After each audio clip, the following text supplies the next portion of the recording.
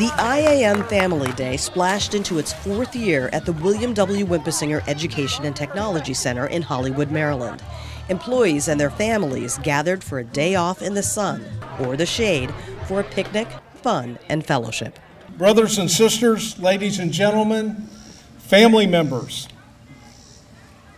it's an honor to have you here today to join us at the Winpisinger Center for our annual family gathering.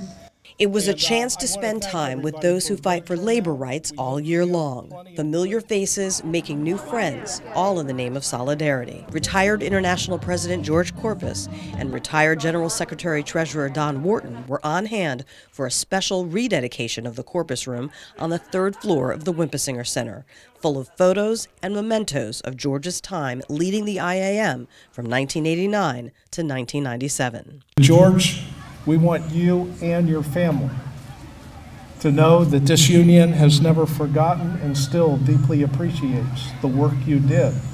International President Kourpias has been a mentor to me for the last 16 years, has guided me through a number of very tough issues and very difficult situations, and he remains a good friend and a mentor.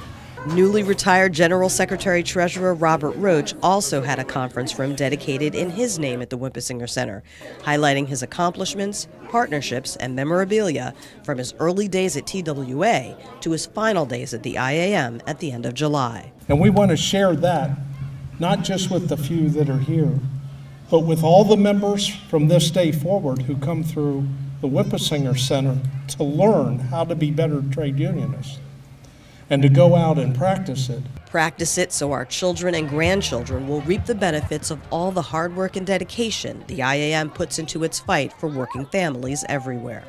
For the Machinist News Network, I'm Tanya Hutchins.